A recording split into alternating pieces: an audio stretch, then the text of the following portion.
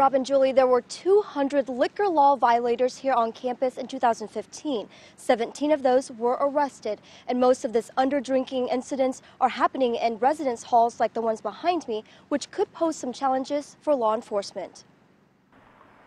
It's common for college campuses like UNO's to ban alcohol, but the term dry doesn't mean much for those looking for liquor. I've gotten a lot of calls being like a DD for some friends, and definitely that's a concern with kids, especially around here. UNO freshman Drew McCord says peer pressure keeps students from reporting underage drinkers.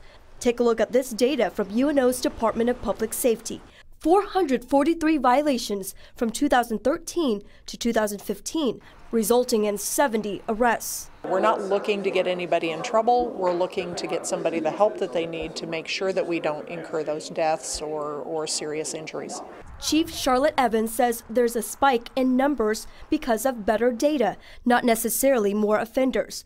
But one thing is certain, most violations are in residence halls, which could get tricky for search warrants. There's different rules that apply in terms of searching people's rooms. Students have a certain expectation of privacy when they're in their dorm room.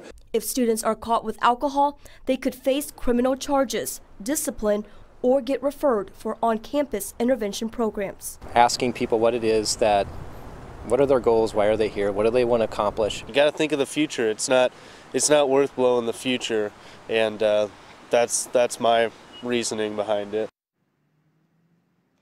And law enforcement has this reminder. In Nebraska, minors are immune from prosecution if he or she is calling 911, seeking help, or looking for help for a friend who's had too much to drink.